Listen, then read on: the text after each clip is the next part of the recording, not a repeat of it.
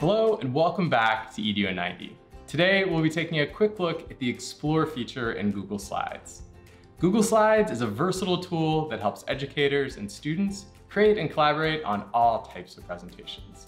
And with Explore, you can streamline workflows and create better presentations faster with enhanced design and improved formatting in just a few clicks. Let's get started.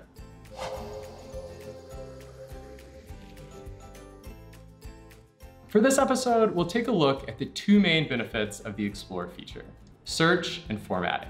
And we'll use this basic presentation on polar bears as an example.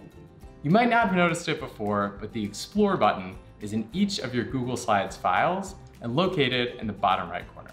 Let's navigate there to start. We'll first leverage Explore to search the web and simplify our research.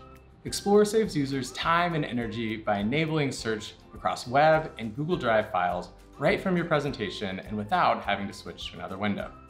I'd like to add some extra information to this presentation. So to do this, I'll enter polar bear weight in the Explore search bar, select web, and lots of results will appear. I'm going to look through them, and this Polar Bears International website looks like a credible source. So I'll use their data and add the typical weight of 775 to 1,300 pounds to my presentation. We all know that imagery is a key element of compelling presentations. The Explore search functionality can help here too, by sharing approved images for inclusion. To do this, I'll run an image search for polar bear diet, and when I find one that I'd like to use, I'll click the small plus sign that appears at the top of the picture when I hover over it. Notice how the image can be adjusted to fit well into my slide, and that when I click it, I can see the image source as well. With Explore, users can easily access ideas for layout suggestions and apply them to slides for just the right look. This is a huge help for busy teachers looking for ways to save time in order to focus on their most important priorities. To do this, select Explore and then check out the options for the selected slide. Once you've found one that you like, choose it and then continue on to subsequent slides. Nice and easy. Well, I think our presentation is ready for prime time.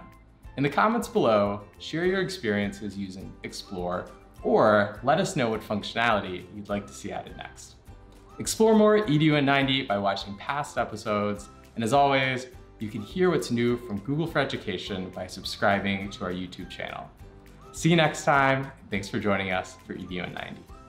Check out our last episode where we look at how coding can make ELA lessons engaging with the CS First program and Scratch.